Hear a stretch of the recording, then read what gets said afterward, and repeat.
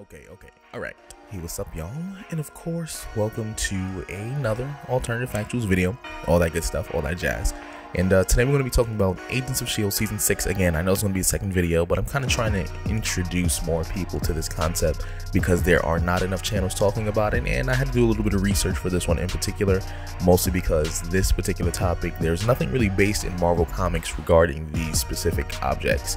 But before I dive into any of those details or anything related to, Marvel Agents of S.H.I.E.L.D., the Monolith, or whatever, please be sure to like, share, and of course subscribe. Leave your comments down below. Let me know what you think. Let me know your theories about the Monoliths and what you think about this concept regarding the Monoliths and all that stuff.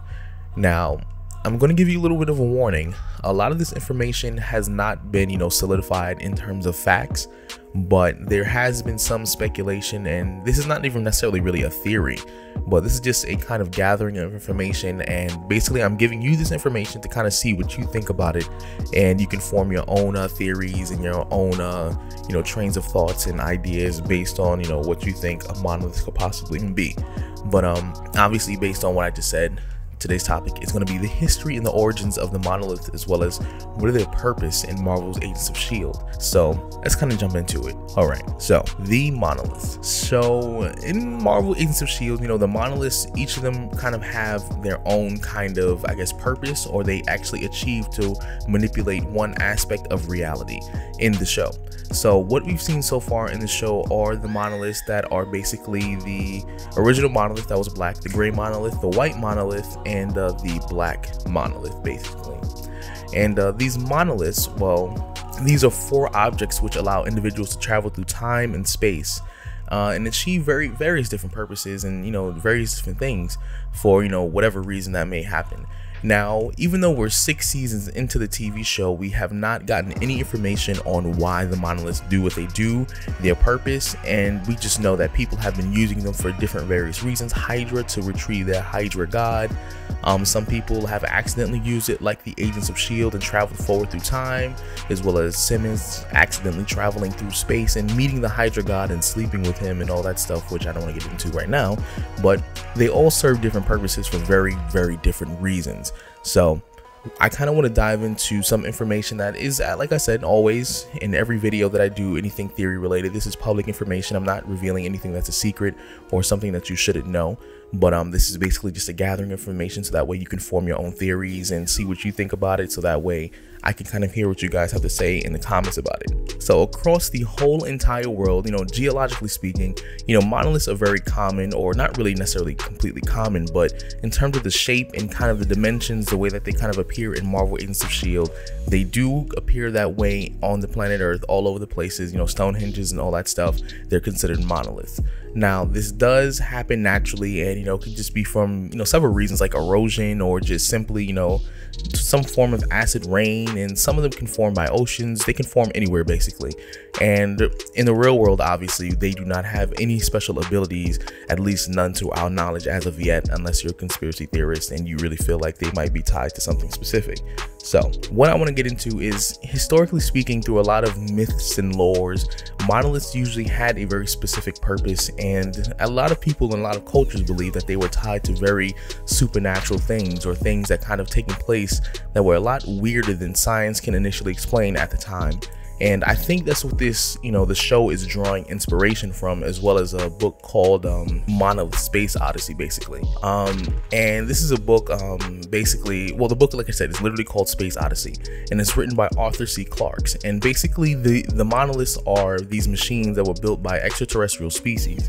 And in the series of the novels, this is basically centering around the monoliths and what their purpose was. They were discovered all across the solar system by humans, and usually the monoliths usually have direct contact with specific characters in order to achieve a specific goal at the time.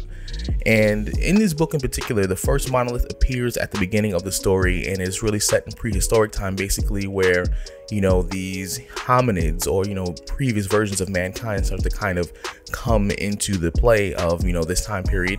And the monolith triggers some sort of considerable shift in evolution, and then that's when we started using machines, tools, and started using inventing the wheel and discovering fire and basically forming weaponry.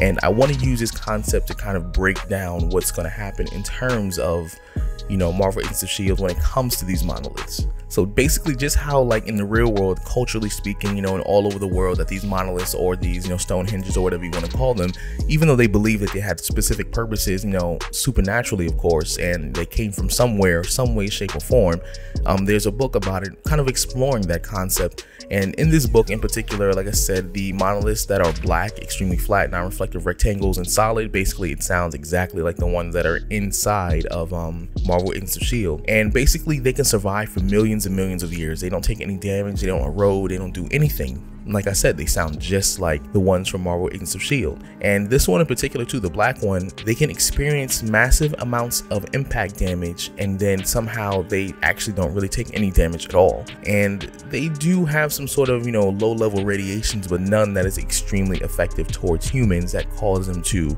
have any adverse effects to them. Now, just like in the TV show, it is very unclear on what the composition of the monoliths are. They're clearly, very massive machines, and obviously their origins do not take place on Earth, but their primary function, or at least the one that we've seen initially introduced into the earlier sections of the book, is that it kind of alters, whatever life force or creature on that planet, and then they develop at an extremely quick rate. So this is what I want to dive into. Now, in this show, we've seen 3 monoliths, and obviously they all have different purposes. Now, I'm not going to say like I'm completely sure that they're going to somehow jumpstart evolutions on the planet.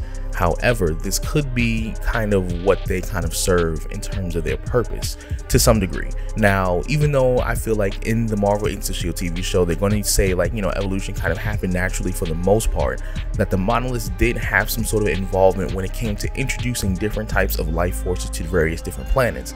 Because what we've seen is, I think 2 of them actually just allow you to travel distances across space, as well as you have one of them that calls you to travel distances across time. And for some reason, I feel like they might be able to merge, and then they'll be able to do various different things across space and time. So this might be a very interesting perspective in terms of what the monoliths can achieve to do, rather than, instead of helping them directly involve in evolution or, helping progress life forms forward, ultimately I feel like what is going to happen is simply that when they combine, or somehow when they work together, that they do have a fundamental effect on various different creatures across the solar system, the galaxy, and that their purpose kind of works as a way to help progress or kind of monitor things between these life forces that they've had some sort of involvement with, at least whoever created these things. A part of me would even dare to say like possibly that it could be the Celestials who made these kind of monoliths, or these specific pieces of rock or machine or whatever you want to call these things, in order to see how these creatures kind of interact with them and see how they affect the people that they've kind of been around for millions and millions of years.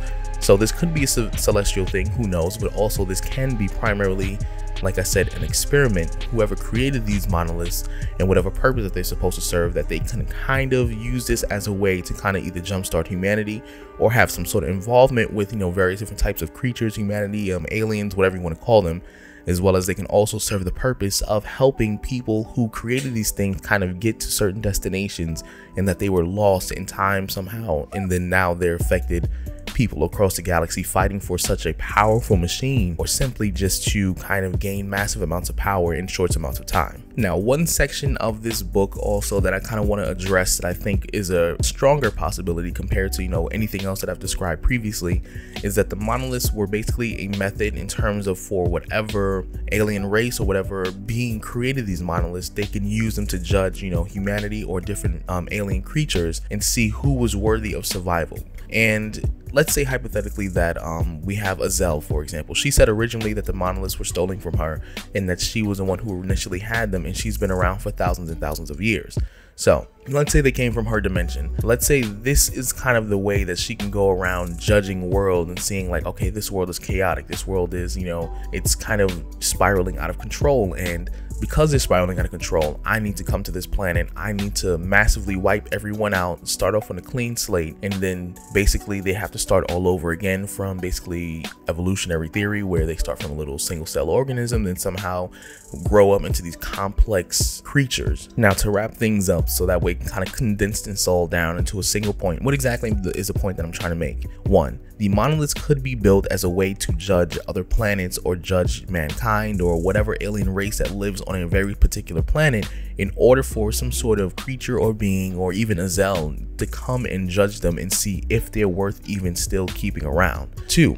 It is very much possible that the monolith serves a very specific purpose to help increase the evolutionary development of particular planets, which allow them to develop different weapons or get access to different weapons and see how they're able to use them and utilize them in terms of the intelligence and relevance of the particular species that takes place on that planet. 3. They could be solely responsible for a lot of evolution on different and various planets at different times, which would kind of explain the reason why other alien races are a lot more advanced than others, because the monoliths didn't stay there. They had to travel around and go to different planets, and obviously that takes time, and traveling through space can be very long and extensive. So basically they have to take time to travel to different planets, which is why other races would be more advanced than others and vice versa. So it is very much likely that the monoliths serve a very specific purpose and manipulate very specific parts of reality, because they have to achieve this evolutionary development of different extraterrestrial races. And I think honestly, even though it's likely, but also I think it can serve as a judging reason, where you combine the two, and basically they